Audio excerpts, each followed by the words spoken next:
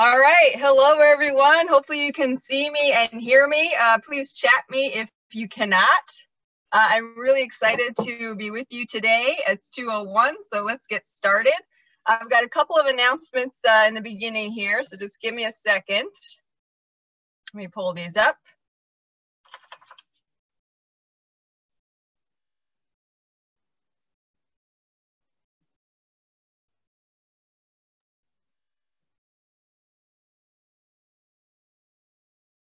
All right, so once again, welcome everyone. My name is Carrie Slade, and I am the Assistant Academic Director of Temple University's Innovation and Entrepreneurship Institute. Hopefully you've seen me in some of our prior webinars welcoming you, but if this is our first time together, a big welcome to everyone who's joining us. I'm really excited to hear from Yancey, so I'll make a couple of brief announcements and then get started.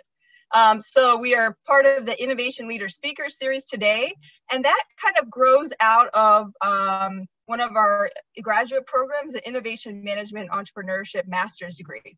Before I forget, we want to make sure to acknowledge our sponsors, which are Temple, the Center for Student Professional Development, also the Alumni Relations people have been very helpful, the Product Development and Management Organization, and the Innovation Research Interchange. So if you have any interest in either of those groups, the PDMA or the IRI, please contact me and we can link you up to them.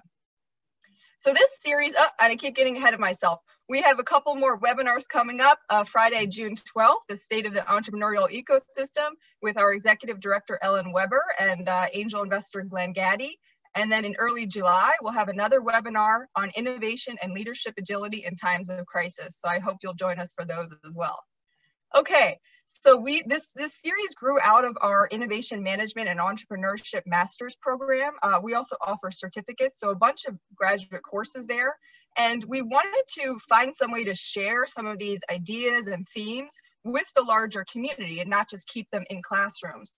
We love teaching them in class, but we recognize that we want to also disseminate this information to the wider community. So we have a master's program in Innovation Management and Entrepreneurship, and also graduate certificates, which are just 3 classes. So you could be done in as little as a semester if you really wanted to. If anyone's interested in those, please feel free to contact me. You can scan that QR code and we can talk about that offline. Just to give you an idea of some of the things we talk about in our courses, creativity, here are some courses that are coming up. This one starts in a week or two, and then also is running again in the fall. So this class is Creativity Unleashed with our adjunct professor, who is the Director of Innovation at Independence Blue Cross, Michelle Histand. Another course we're running is Entrepreneurial Thinking and New Venture Creation. These last 3 are running only in the fall with adjunct professor Rob Weber, who used to be the CEO of a tech company, which was then acquired, and now he manages that product line for the larger company. We have Open Innovation and Managing Strategic Alliances. Some of you may have been on our webinar with Leisha Davis a few months ago where she talked about some of the things she covers in the class. So maybe that piqued your interest, and that is running in the fall as well. And then Management of Technology and Innovation with adjunct professor Sri Sastrati, who was the former global R&D director for an Arkema business line. So those are all running in the fall if anyone is interested. Okay, so let's get to why we are all here, which is to hear from Yancey Strickler, the co-founder of Kickstarter, how we can be more self-aware in a crisis, which I think we'll all agree we are in that moment right now, and how we can actually make decisions in a way that not only helps us, but also helps the world. He'll talk about how a lot of times when we think we're making a decision in self-interest, we're looking too narrowly and we're looking too short-term. So how can we make sure that the decisions we're making are good for us now and good for us later? And also that means good for our families, good for the environment, and good for the globe. So I'm sure most of you have heard of Kickstarter. It is a extremely popular and well-known crowdfunding platform. It was one of the first, if not the first of its kind, where people like us could actually contribute and help fund ideas. And they've done almost $5 billion in funding since the founding. So he'll talk a little bit about that as well. Okay, I'm really excited to hear about your philosophy, Yancey. Excited to hear from you, and thank you so much for joining us. Yeah, what's up? Thank you, Carrie. Morning, afternoon, everybody. I'm going to share the screen. Weirdly, my computer always has a hard time with me going full presentation mode on Zoom, so you're going to see just me moving through my slides. But I'd like to start just by giving a little bit of background on me and then getting into these larger ideas. But I grew up here. This is the house where I was born and raised. This is in a place called Newport, Virginia. It's in Southwest Virginia, near the border of West Virginia. This is in the Appalachian Mountains. My father was a traveling waterbed salesman. My mom was a secretary to college. My stepfather was a car mechanic. So it was a lower middle class life. I was the first person in my family to graduate college. I went to the School of William and Mary. But growing up in Virginia, it was evangelical Christian, and which I was very much a part of. But I always dreamed of the larger world. And after graduating college, I moved to New York City to pursue a lifelong dream I'd had of being a writer. And so I moved to New York and I became a music critic for about 8 years, made a living, not a big one, but made a living writing about music for the Village Voice and Spin Magazine. I was never the best person at that, but I have a weird name, so that helped me stand out. And so here I was really living my dream. I'd started a record label, just like making things happen. And it was during the midst of this time that Kickstarter started. Now, the original idea for Kickstarter came from Perry Chen. He's the gentleman sitting in the corner, sitting in the middle here.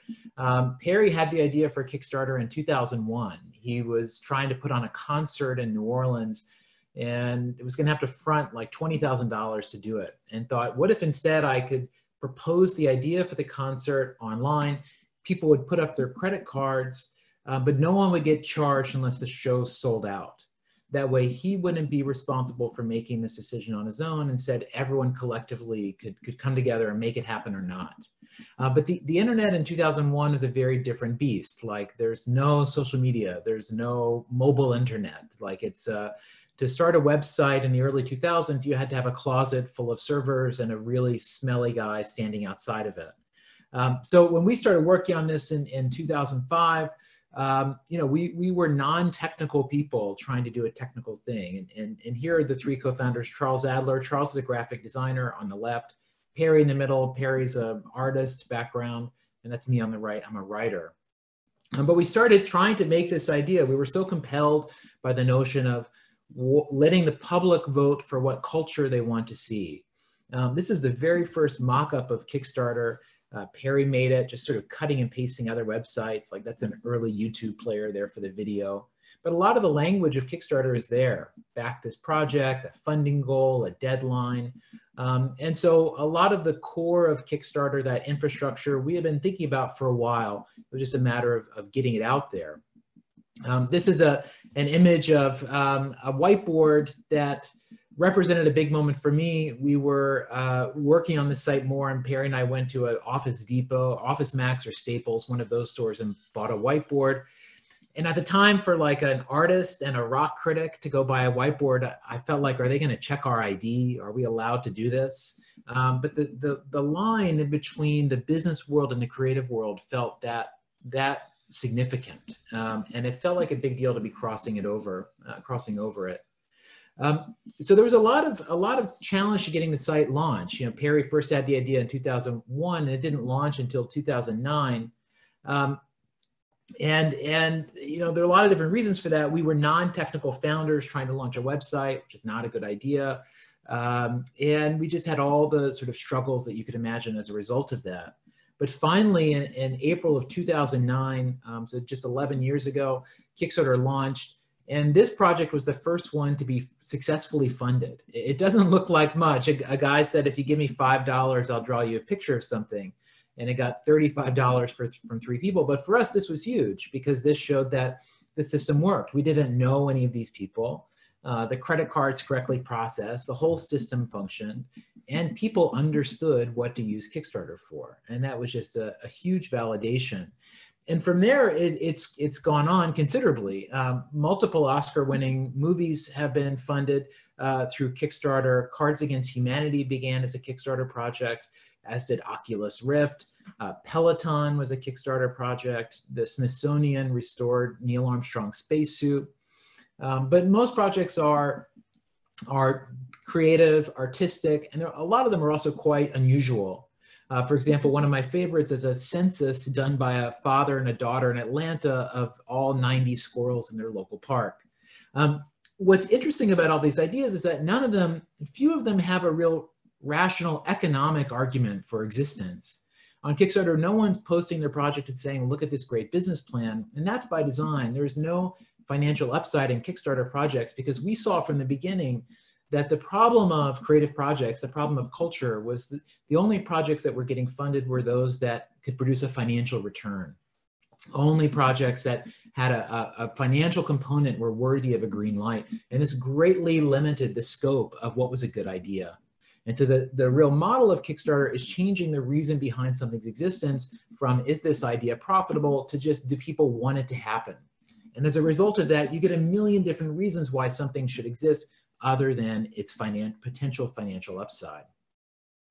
And so we've really built that into the core of the company. I mean, from the beginning, we were very set on being a purpose-driven company. We were not in it for the money. In fact, as founders, we vowed from the beginning that we never wanted to sell the company or go public if we were successful, that this wasn't going to be a financial cash out. The idea was to make something meaningful and to have it last as long as possible. That long-term meaning was the success that we would seek. And we even put this into such an operational perspective that we reclassified the company to become a public benefit corporation in 2015. This is a for-profit company that is legally required to balance its financial self-interest with producing a positive benefit to society. And Kickstarter's PBC charter includes things like the company will never use legal but esoteric tax avoidance strategies, and will donate 5% of after-tax profits to arts and music education and to organizations fighting systemic inequality. And what's great about the PBC charter is it doesn't just rely on a good person to be leading Kickstarter at any moment, but it says for all time, the company must follow these commitments. And that led us to think about our responsibilities in different ways. I was CEO when Kickstarter made this change, and shortly afterwards, we had the most high-profile project failure to date. This is a project that had raised millions of dollars to make a drone and then just vanished. And everyone was quite upset about this, as you can imagine. So we ended up hiring an investigative journalist, and we gave them full access to us internally, asked them to try to talk to backers of the project, try to speak to the creators, and write the expose of exactly what went wrong. And that turned into this essay that we widely promoted, even though it was quite negative for the company to say, hey, here's a project that went badly. But for us, being a public benefit company, we felt like we should own the good and the bad of crowdfunding. The notion that here's a system where anyone can get funding for an idea, people can come together excitedly about a project, that there's also some downside to that and some risk to that people need to be aware of. But you put it all together, and the impact of Kickstarter is almost $5 billion gone to creative projects, more than 100,000 projects funded. But there's also another level of impact. In 2012, we did a study with the Wharton School where they wanted to see the effect of Kickstarter projects after funding. And there they tracked two things. They tracked the failure rate of projects and also what are the economic outcomes of projects. This study found that 9% of projects failed to complete as promised. So 91% of projects are completed as expected, 9% fail to do so. And then of the projects that are created, these were numbers as of 2012, so I would guess this is at least double at this point. But in 2012, they'd found more than 300,000 full and part-time jobs created, 10,000 new companies and nonprofits. And they said for every dollar pledged on Kickstarter, it's an additional $2.50 of economic stimulus that happens in that creator's home location. So you could say for that almost $5 billion pledged now, that's over $10 billion of money that's gone into creative communities through Kickstarter.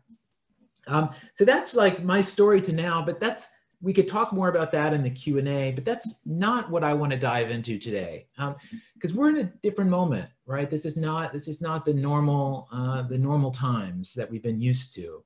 That we are in a crisis moment, and what's interesting is that in a crisis, everyone has the same reaction to run away from the scary thing. But a smaller number of people have an idea that they're running towards. It's not just fleeing something, it's running towards something. And normally in a movie, this is Tom Cruise. Tom is running to save his family or to save the world. And that quality that Tom has that lets him do that is self-awareness. Now, I understand that self-awareness in a crisis might sound like a luxury, like Prada and a pandemic. But this is the key to survival and doing more than just surviving to thriving. Now, we think of self-interest today in a quite specific way. While I was writing my book, I was trying to imagine, and I gave myself this task of how do I visualize self-interest? It was immediately clear to me how we see it today. It's the hockey stick graph, a chart of whatever it is that we want, money, power, units sold, popularity, that it's growing so fast the line slopes up and to the right. And this, we think, is life's best case scenario. But yet, while we hyper-focus on creating hockey stick graphs, there's a larger world that we miss. Because the x-axis measuring time, it keeps going from now all the way into the future. And the y-axis measuring our self-interest, it also keeps going. Because as our self-interest grows, so do our responsibilities. The difference between being a solo entrepreneur and having a team is huge, or being single and having a family. As our self-interest grows, our responsibilities go from me to us. So we can actually think about there being 4 distinct spaces of our self-interest. There's now me, what I want and need right now. This is the realm of self-interest we're most familiar with today. This is where hockey stick graphs live. But there's also future me, what the older, wiser version of me wants me to do. That person becomes real or not real every day based on the choices that we make. There's now us, our friends, our families, our coworkers, the people that we care about and who care about us. And finally, there's future us, our kids if we have them, or just everybody 30 years from now. Now, every single decision we make leaves a footprint in all of these spaces. These spaces are being shaped by our actions all the time. And yet today we're functionally blind to everything other than now me. We think that's all there is. Now, when I first drew this chart, I thought, what is this a picture of? And I just wrote a very simple description next to it. I wrote beyond near-term orientation. And as I looked at those words, I suddenly realized that they made an acronym. They actually spelled bento. And I thought, oh my goodness, this is a bento box. The Japanese compartment lunch with 4 boxes and a lid. The bento allows you to carry a variety of dishes, not too much of any one thing. And the bento, because of its perfect balance, it makes sure that you don't overindulge. In fact, it honors a Japanese dieting philosophy called hara-hachi bu, which says the goal of a meal is to be 80% full. That way you're still hungry for tomorrow. This is why you're hungry after getting sushi. So the bento box and bentoism is the same thing, but for our values and our self-interest. A way to not just overindulge for now me, for right this second, but to leave space for tomorrow and the people in our lives instead. Now, this is not just a theory or a picture. This is actually a user interface that you can use to make decisions. So let's imagine a smoker asking their bento, should I quit smoking? Now, to do this is very simple. The smoker simply isolates and asks each voice on its own to see what it has to say, because each dimension of your self-interest will have a different rational point of view. So the smoker's now us. It says, yes, you should quit. My family hates that I smoke. Like it's bad for the kids. The smoker's future us says, yes, you should quit. What if your kids smoke because of you? The smoker's future me says, yes, you should quit. I want there to be a future me. But the smoker's now me is addicted to nicotine. And it says, no, don't quit. This is great. Like quitting is going to suck. And it has a rational point of view based on a very limited perspective, right? It will be bad for that now me, even if it's good for all the rest of the dimensions of your self-interest. And so this shows the challenge with how we see the world right now. We have what I call a passive awareness. We can see a day or two ahead of us, but we have a hard time conceptualizing anything beyond that. We know the future is real. We know that other people matter, but these are hazier concerns, much less clear and even less rational than just dealing with what I want right now.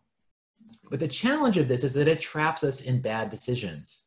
If you have a passive awareness and only see now me, then something like addiction can look like a good option. Hey, it's still satisfying my desires. The fact that it's bad for all these other parts of yourself doesn't matter. Those spaces aren't as real. When you also have a passive awareness, it makes something like sacrifice, giving up something now to get more later, or giving up something individually so others can have something instead, it makes that decision unthinkable. This is sacrifice is a trait, a quality that theoretically our society celebrates, but yet we've built a society that makes sacrifice completely irrational because we're all just meant to look out for our now me self-interest. The need then is to develop what I call an active awareness, to see all aspects of the bento, to have just an acute of an awareness of future me and future us and now us as you do now me. If you have this kind of awareness, then you make decisions that satisfy not just that one box in the bottom left where hockey stick graphs live, but you look for answers that satisfy all of your needs. Now, this is especially possible if you know what's going on in your own bento. And there's just a very simple question to answer. For now me, you have to know what you want and need right now. For future me, what your older, wiser version of you wants you to do. Now, I went through this process myself just using simple brainstorming. What do I want to need in my now me? I wrote down things like good health, money in the bank, a sustainable lifestyle, self-awareness.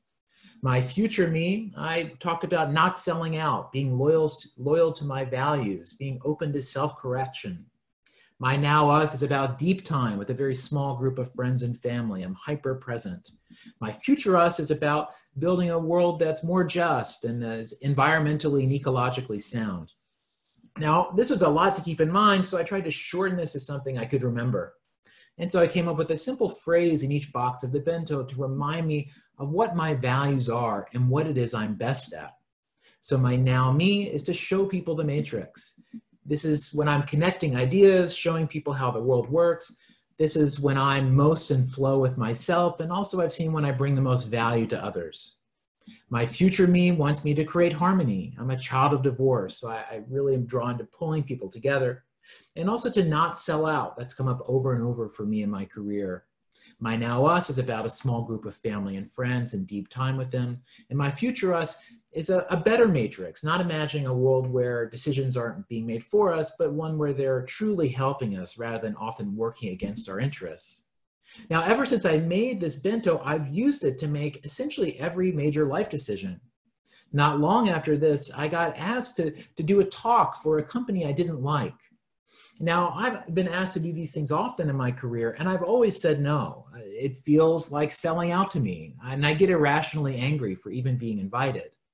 But I got asked to do this shortly after coming up with the bento, so I thought, well, I need to ask my bento what it says I should do, and I was quite surprised by what I found.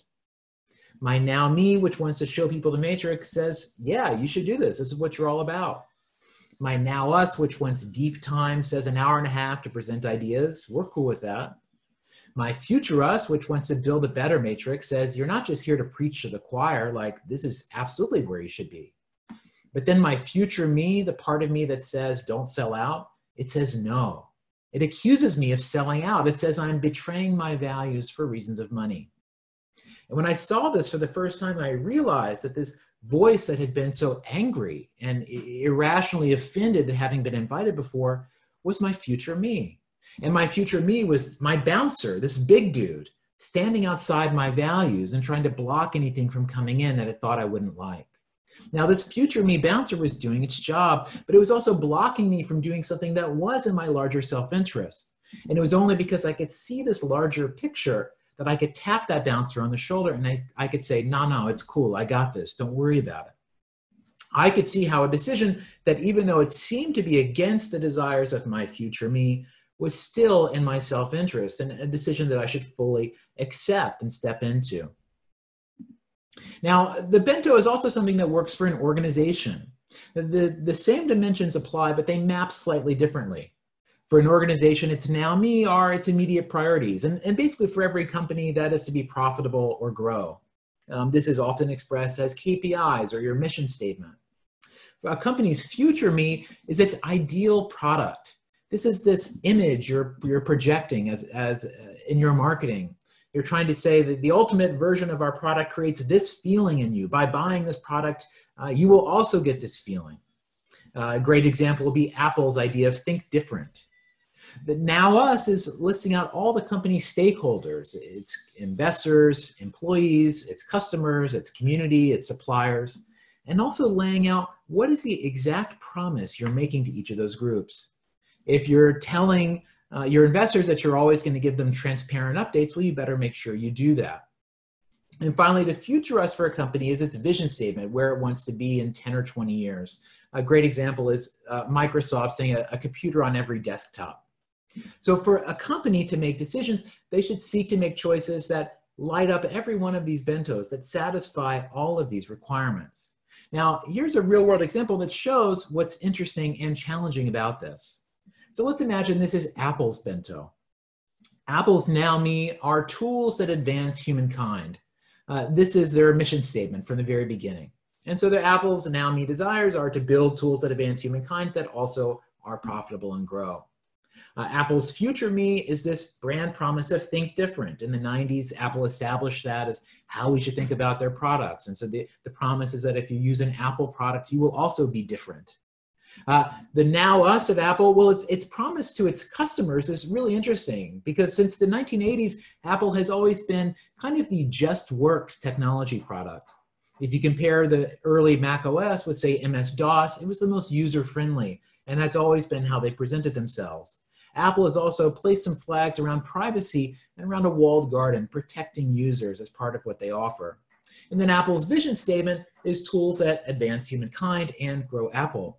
Now, what's funny is that for every company, its Now Me and its Future Us are essentially the same. It's to grow, and it's a future where they and their category are more important than they are now.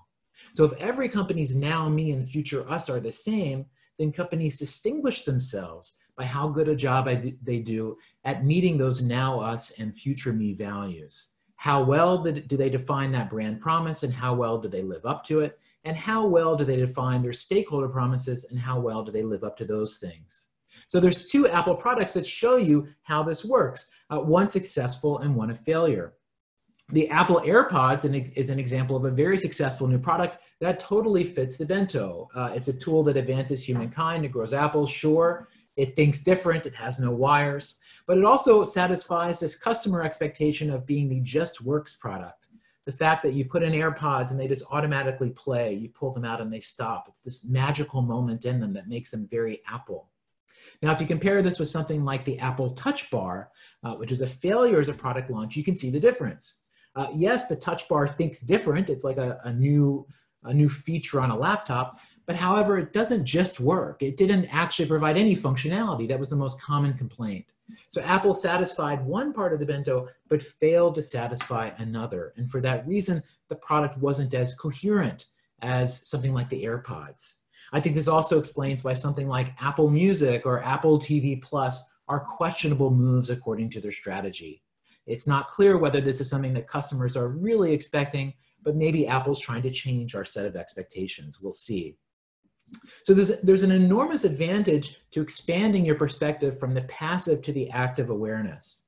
When you have just the passive awareness, you are just trying to get attention like everybody else. You're out there just raising your hand saying, me, me, me, trying to get yours. But to have an active awareness, you can see that to get what you want and to create value in the world is not just about that now me. It's anticipating the future. It's about thinking about other people. It's ultimately about expanding the perimeters of your self-interest, right? If your self-interest ends with now me, then you're going to keep making bad decisions. But if you expand your perimeter, then it allows you to anticipate the future and even shape it before it arrives. It allows you to think about providing value to others, which provides all sorts of returns over the long run. So what the bento gives then is a kind of a bird's eye view that brings coherence. Now, coherence is a word I found myself using a lot, and it's a physics word talking about when light patterns are in perfect sync with each other. And coherence is kind of an idea of harmony, all these pieces working together. When you're in coherence as a person or as an organization, it means that all of your decisions are naturally fulfilling your goals. Everything you're doing is reinforcing everything else. Everything is amplified. Being in coherence with your future self is almost like you're creating an invisible string between you and this ultimate version of you, that you're pulling your way there. Or it's about amplifying yourself through others and reinforcing the value you create. Now, it's this kind of awareness that Tom Cruise has in all the movies, right? This is what he has. He's seeing this bigger picture. And this crisis state that we're in, it may seem like it's ebbing at this moment, but this is a new normal. COVID-19 is just nothing but a small test for the climate crisis that's going to be even larger and harder to confront. The notion of being in a state of permanent crisis is a new normal we must get used to. Now, the challenge of COVID-19 is distinct in that it's created this personal crisis of all of us being locked in our homes with all of the different contradictions of ourselves. Success in the life before COVID was about having these very compartmentalized self. We have our exercise self, our animal self, our relationship self, our work self, our secret self, all these different aspects of self that we're moving between. And we had our commutes and different roles to play that allowed us to move between them. But now in this moment, they're all just piled on top of each other. And it's harder than ever to know who you actually are. Now, the way I do this and try to build this muscle memory is just a very simple weekly practice. On Sundays, I write down in my notebook, how should I use my energy? And I draw a blank bento to see what sort of ideas come out. Now, the first time I did this, my book had just come out and I was obsessed with its commercial success. I spent all day just refreshing social media, looking for positive affirmation. And I was trapped in this loop, and I had this idea of actually, I need to use the bento to jolt myself out of it. And so that morning, I took just 5 minutes to write down what each box in my bento said I should do. My now me told me I should do a sweepstakes, I should do a giveaway, I should promote, I should write a newsletter. That voice that wanted attention was there and was fully represented. But my future me voice said, hey, you should read this book, you should deepen your knowledge, you should make this bigger connection. My now us said, you should spend time with your family, like you should talk to a friend that will bring you so much benefit. And my future us said, why are you caring about this book? This thing already happened. There's a whole world of work to be done. Stop obsessing over something that doesn't matter anymore. I ended up, after this process, I made a to-do list for the week ahead based on these ideas. And I thought, I'm going to start shaping my time, not just according to the errands of now me, which of course still have to get done, but I'd actively think about how am I manifesting this larger world that I want. Over the past 2 months, this is something that I've done every Sunday morning with people online in a Zoom room just like this one. We all journal together. It's just a 20-minute process. It's a great community. If you want to join, you could just go to that URL. I send out an email every week announcing a Zoom link and times. So please join us. It's a great community. The last thought I want to leave you with is just the power of the bento and its power beyond even just this moment. So let's imagine this is you. Here's your bento. I've slightly relabeled it. Your now me, I call you. Your future me are your values. Your now us are your relationships, and your future us are you too, your children. Now let's imagine you have a kid. We build their bento onto yours. And here you could see how the relationship between you and your partner forms a propulsive force behind them. It shapes them. And your values of you and your partner form a foundation that defines who they will become, just as they will do for their children, and just as our parents have done for us. And so there's a natural process that happens through time that I call the values helix, where certain values will diminish or grow based on how aware of them we are. If a value is something that we're really thinking about and making top of mind, then it will get pushed forward and it will grow over successive generations. But in a world where we're all trapped of only now me, not seeing beyond our moment, not seeing beyond ourselves, then we are totally giving up our power to influence the future. And we are allowing the future to be shaped by larger forces than ourselves. So the benefit of stepping into the bento and having that active awareness is bigger than you in this moment, bigger than reaching your goals for the next year. There is a larger generational implication here. Now, I go into all this stuff and a lot more in my book, This Could Be Our Future, that just came out. And if you're interested in following up, I would suggest you join the weekly bento and see what that's all about. I also have a newsletter at ideaspace.substack.com. I will now stop sharing and we can start talking. What is up? Okay, great. Thank you so much. I especially love the point about all of ourselves have become conflated now. Everything is, we're taking care of the kids and working and cooking all in the same, space. Very interesting. Okay, so we will take your questions. Yancey, do you want me to read out the questions to you? Does that work? Sure. Okay. We've got a couple questions already. Alan asks, I think this is a very interesting question. Based on your bento, how do we get people to wear masks when they're outside? Yeah, great question. Because I think the smoking one gives a great illustration of that. For smoking, it's like, it is the smoker's now me that has the hardest time agreeing to quit.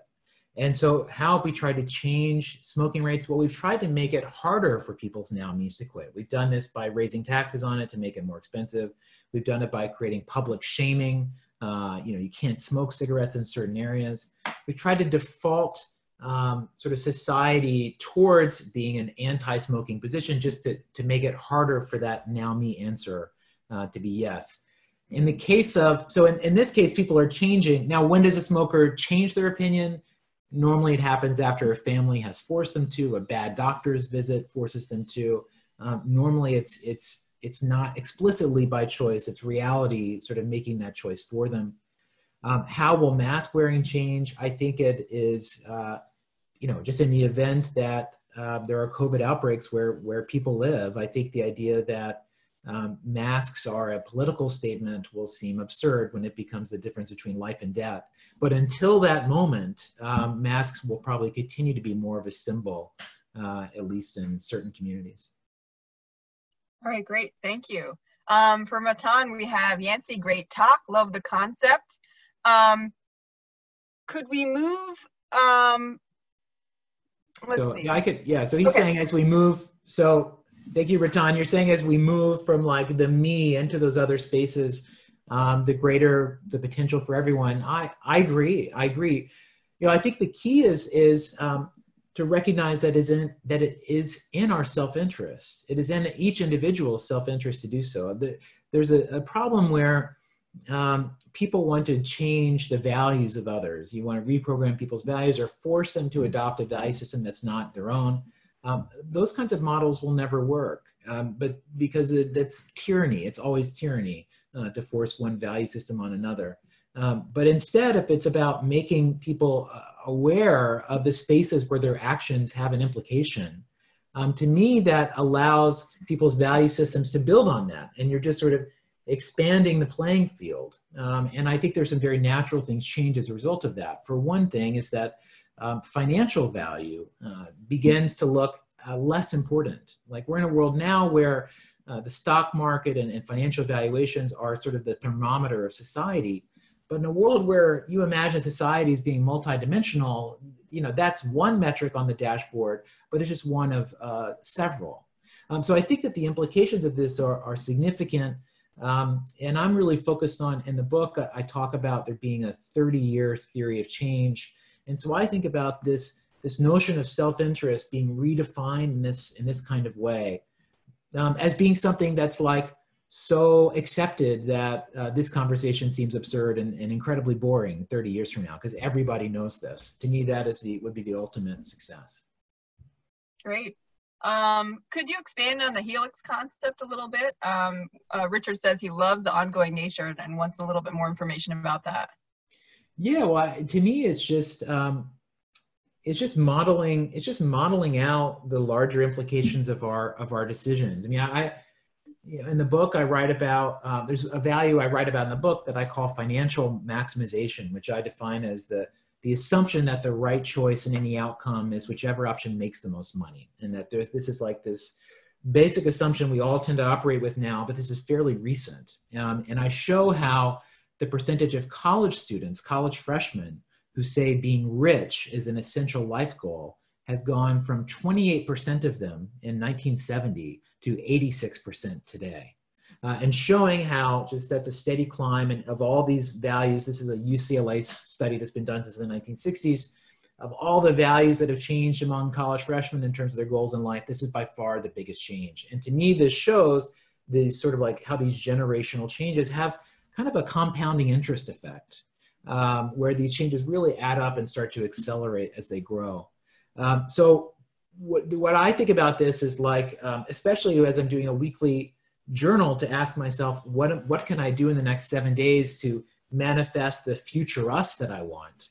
I start to think about this idea of the helix and just, okay, even if my choice at this second isn't going to change the world, let's imagine that somebody's watching. You know, it could be God, it could be Santa Claus, it could be my children, but somebody is watching, and that this will be amplified a level out beyond me, especially if I take it seriously and make it a core part of how I behave.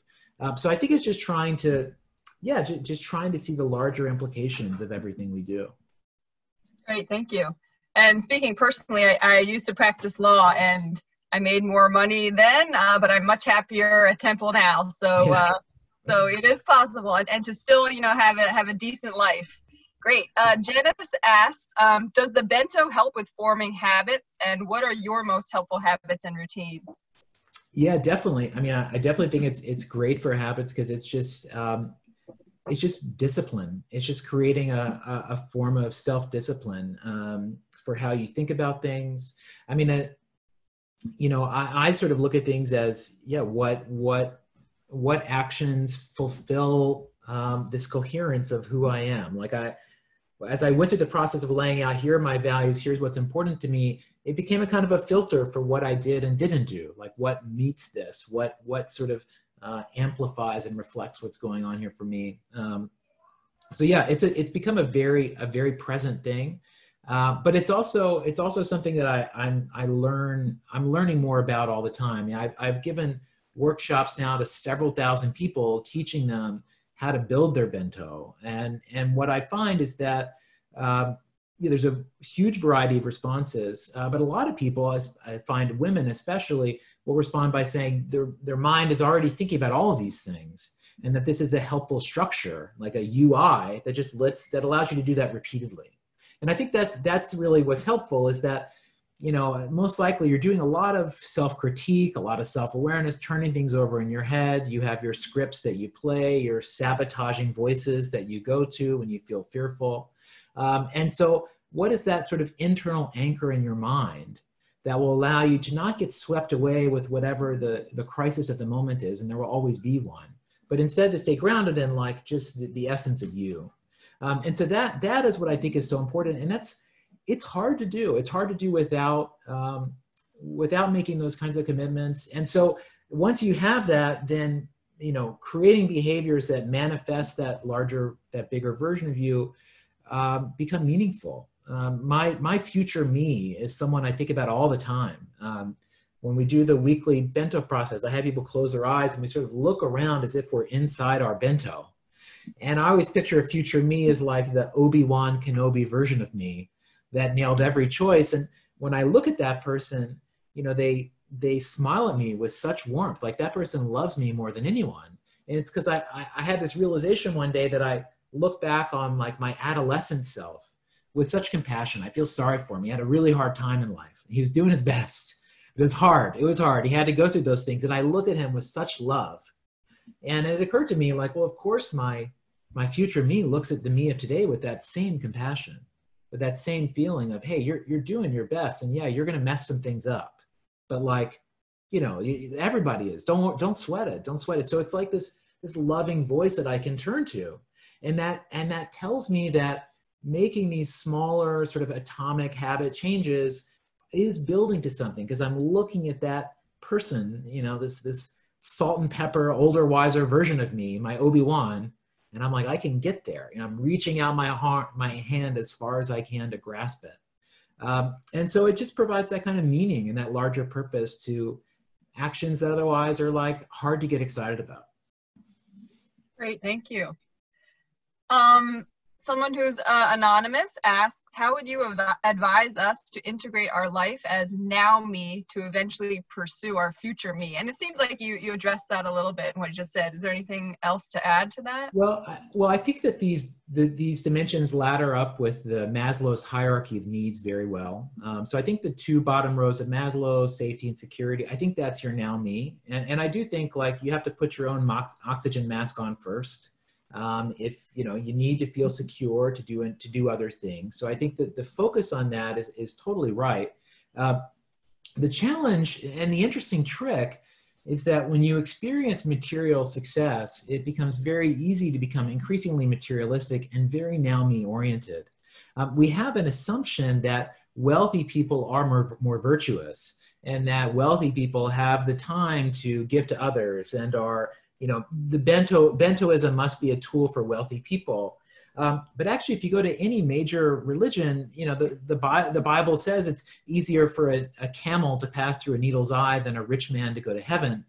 Because wealth and materialism have been seen as impediments to self-actualization, to seeing a larger picture. And I think the Bento kind of shows what this is, where if you're overindulging in now me, even if you have a good 401k, you're like leaving other parts of your life sort of more poor. But if you imagine someone that has less money, you can imagine how their now me being more difficult might force them to reach out to the now us of their community, to rely more on other people, and as a result have stronger relationships.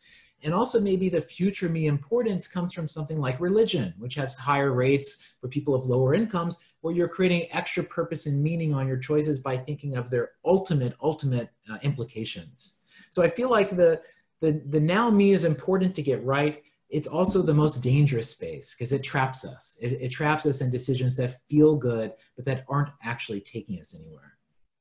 Great, very interesting. Charles asked, I was wondering this too, how did you feel after you gave your corporate talk to the company you didn't like? Yeah, I thought shame on me, because I go there and I discovered they were inviting me because they wanted to do all the things I might want a company like them to do, and they wanted me to come talk about it. But yet, snooty me, pre-bento me would have been whatever, bro, about that. But yeah, no, it was entirely, this is a Fortune 10 company in the world that had come to feel that they have an enormous amount of financial success, but that they don't provide much meaning, and that actually people don't care about them or believe in them. And for the first time, they were coming to see that as a limitation, a liability, whereas in the past, it seemed like it hadn't mattered. But there's a sense that the values are changing, right? And in every category, there's now like the social good player or the most transparent player. And these are all examples of like very new values that have emerged. Transparency as a value in business is like really only about 20 years old. Like that's a post-Enron, post-financial crisis kind of value. So these things change quite a bit. Great. Peter asks, let's see here. How did you come up with the name Kickstarter? When did you know or feel it was growing legs and starting to actually thrive? Perry came up with the name. We had many names. The first name was Critical Mass. And then we got Kickstarter. First, it was Kickstarter without an E, so like a Web 2.0 kind of name. The critical mass happened, it was within the first 2 or 3 weeks. We were a new platform trying to introduce a totally new form. There have been a few crowdfunding experiments on the internet, but nothing had taken, and no one had expressed it in the structure that we had done it. And so initially we were just trying to like validate the model. But one very good decision we made early on was that we limited access. We created false scarcity around using the product. We made it to where you had to apply to create a project.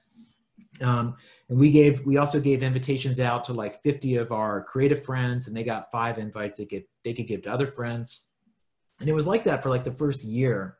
And so during that time, it was a real, it meant something to get an invite to start a Kickstarter project, and people would write in asking us to give them invites, and we would give them to most people.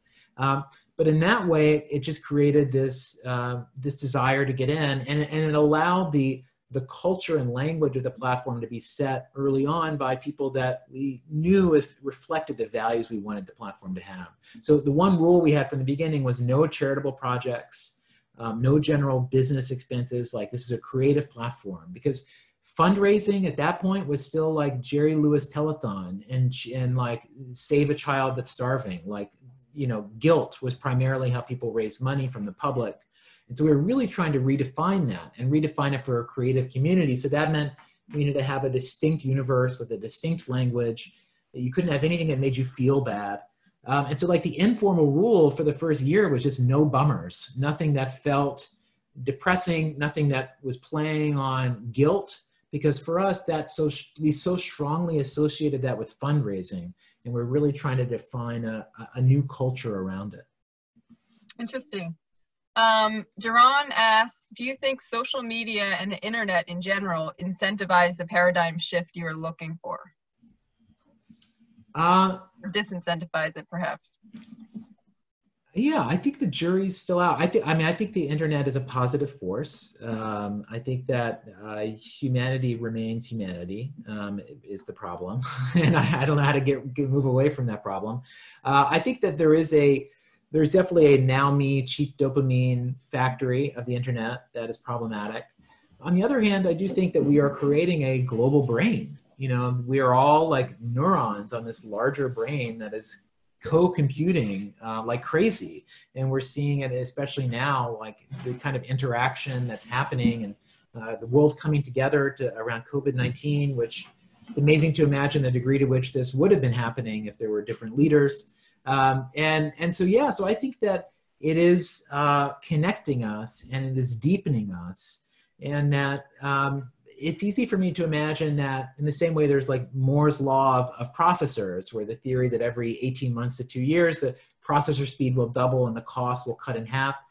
Maybe there's the same idea, but for human global consciousness. Maybe every 18 months, like our level of consciousness is expanding as we become more connected to the network. I think there's a lot of things to suggest that something like that may be the case. And perhaps if you take that angle, then maybe consciousness, an expanded human consciousness, is actually the post-internet technological evolution, right? That the internet has allowed us to better see each other, to better see these dimensions of ourselves. And it's the growing awareness of that that is going to be whatever the next phase of innovation is. And that's what's happening at this moment.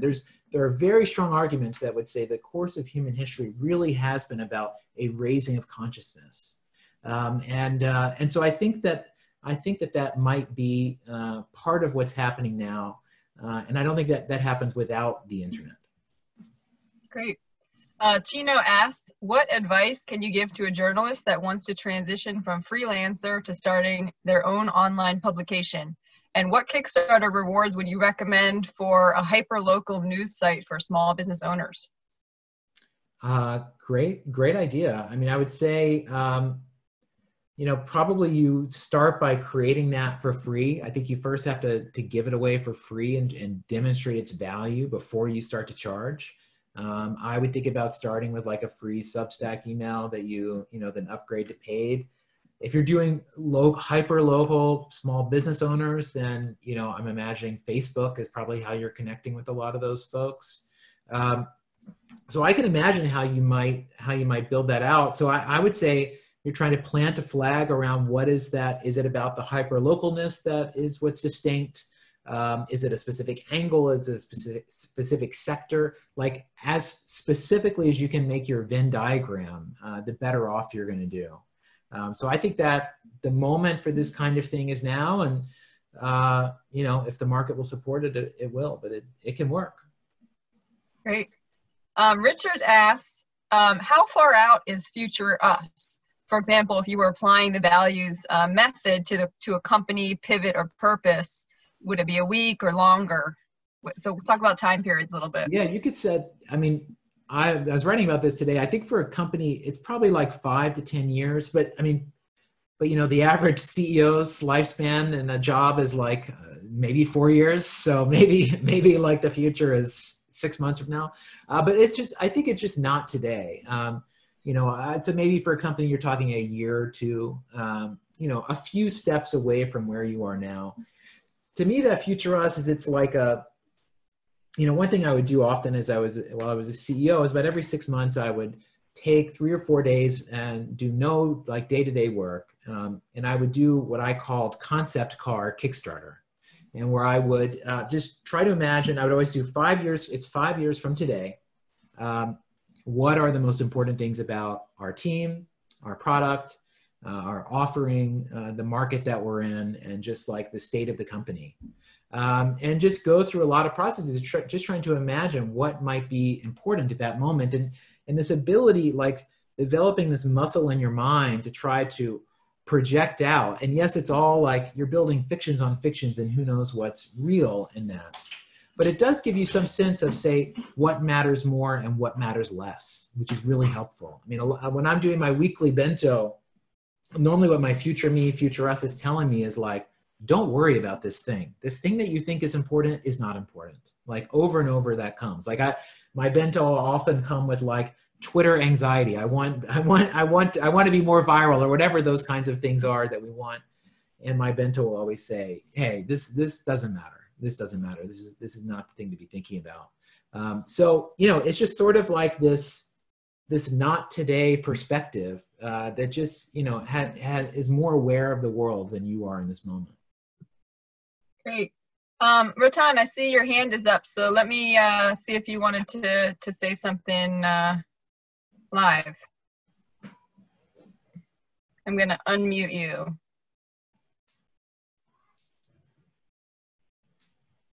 No, Carrie, I think I already asked my question. Good? Okay, good. I just didn't want to make sure. Great talk. I think it comes, it definitely crosses over in the domain of philosophy. And I'm glad Yancey is bridging the world of business and philosophy. And I think there's a lot more we all of us have to traverse because we have been so caught up in the materialism, and more we can take these frameworks to bring people along that journey. I think better we are off as a humanity. Well, I think, you know, what I really thank you, Ratan. I wholeheartedly agree. And I just think this is a better way. This is a better way to succeed. Like, these are better outcomes. You know, I want this perspective to win, not because it's the most virtuous or it fulfills like things we want to be true, but just because it will produce the best outcomes. Like Apple isn't it valuable for Apple to know why AirPods worked and why Touch Bar didn't? Like there's this great Peter Drucker essay I think about often called The Theory of the Firm, where he talks about how every company needs its core theory. Like, what is it that we do? And then you're applying that theory to every decision. And that when every decision is coherent in that way, that is when like you're truly operating at this highest level. So, you know, I think the benefits of this are enormous in all kinds of ways. But the reason why I think that people might adopt this is that I can just make the argument that this is in the benefit of your own self-interest right this second. And it's also going to be the benefit for other people in the future too. But like for you right this second as a person or a company, this will be better off for you. And, you know, that's the beauty of Adam Smith, right? Is the argument that people will act according to their own self-interest, which is totally right. I just think that we have settled on a more narrow definition of self-interest than is actually true.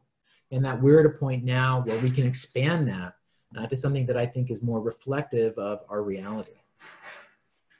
Great, thank you.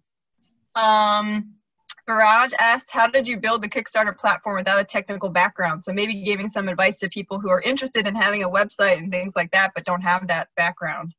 Yeah, I mean, this was in like pre-AWS EC2, so it was even hard. Like you couldn't even you had to roll your own everything. We did external consultants. It went terribly. More seasoned people kept telling us that this was a bad idea. We kept saying, whatever, old man, maybe back in your day. But it was right. It was a bad idea. In the end, an interesting moment was we met someone who, a guy named Andy Bayo, who's like an important figure on the internet, and we really got along well, and he's very connected to the dev community. And so he just helped us find people. And what we had was like this validation of like when we would meet engineers before, you'd meet someone and afterwards you'd say, you know, we didn't know anything. So we're like, I don't know, Dimitri seemed like a nice guy. Sure, let's try it. You have no idea what to ask someone. But then we have this third party here who knows more than us and who's looking out for us. So he can tell us, oh, this is actually a good engineer for X, Y, and Z reasons. And he can also say to that engineer, hey, these founders are like actually people worth working with for X, Y, and Z reasons. Because in those earlier days, like even if we'd met a great engineer or developer, like why would they have worked with us? You know, the interviewing is going both ways. So in the end, it was having someone who was enough a part of our team to be invested and for that to be able to get better technical talent. And then we were fortunate and that one of those people that we brought on pre-launch was the principal architect of Kickstarter for the next 12 years. So that really worked out. But yeah, it ended up taking like just a third party to help move that forward. Great. It's 3 o'clock. How's your time, Yancey? Do you have time for a couple more questions, or need to get do one or two more and then hop off? Amber asks, summarizing a little bit, how can we shift from a mindset of fear toward creativity in this current crisis?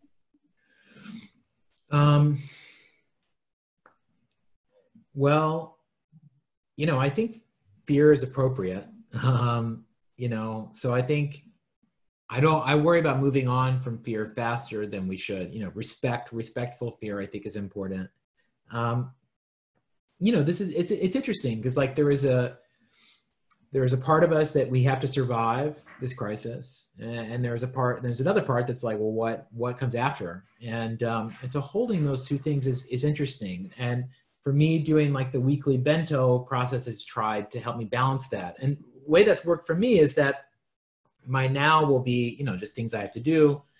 And my future voice stuff is often like, try to operate from a place of this crisis being over and things are good. Like think optimistically about what could be there, or try to imagine what might be more or less relevant when things do return to normal, and how do I act in such a way that I'm like manifesting that I'm putting out the right vibes almost. But it's hard. I mean, we all want to rush. We all want to move past this. I mean, I can't wait to move past this, but this is the challenge of a moment like this, is that I don't think it's our call, really. And last question. So you've talked about family and partner. What about people who don't have a family or don't have a partner? How should they, structure your matrix? How can they consider their us? Yeah, I think of us as just people that you have an emotional relationship with. I mean, your us can be people that you don't like, that are just like very much a part of your life. I don't think us is every living thing in the world. It's not like we must account for every human when making decisions. I think that is an unreasonable expectation and will never work. Instead, it's just like, who are the people you really care about and love about? Who is affected by your decisions? And I think for all of us, it's similar groups of people. It's people we work with, people we're friends with, people that we're tied to by blood. The way I visualize my us is I picture a sectional couch, and I cram everyone, my oldest friends, coworkers, my family, even my pets, and I just cram them all into this one couch. I look at them with my eyes closed, and I just take a Polaroid of them. And then I will sit there and I will just imagine scanning each faces and just thinking about them and just like acknowledging them. And when I do that on a weekly basis, inevitably I'll see like, oh, here are 3 faces that I feel less connected to right now. Let me make sure I talk to them at this moment. And just use that as a reminder of like, who is my us? Who do I want to be caring for? And not just when they need me or I need them, but just is part of a successful life. Some people are great at these things naturally. For other people, these are things that you have to force yourself to think about. I'm more of a force myself to think about these kinds of things person. And so for me, having a framework and a muscle memory that I go through is incredibly helpful, because left on my own, I fall short of what I say I want to be all the time. Great. We had 1 or 2 questions asking, what does Bento stand for again? And I think you said it was beyond near-term orientation. Is that right? That's right. Yeah. Okay, great. Well, thank you so much for joining us. I'm sorry if I couldn't get to your question. I know we could keep Yancey on here for another hour, but he's got other people to go inspire. So Yancey, sincerely on behalf of Temple and everyone on the call, thank you so much for sharing your insights with us. And buy the book, everybody. If you liked what you heard, buy the book. All right. Thank you all. Thank you all. Have a great rest of your day. All right.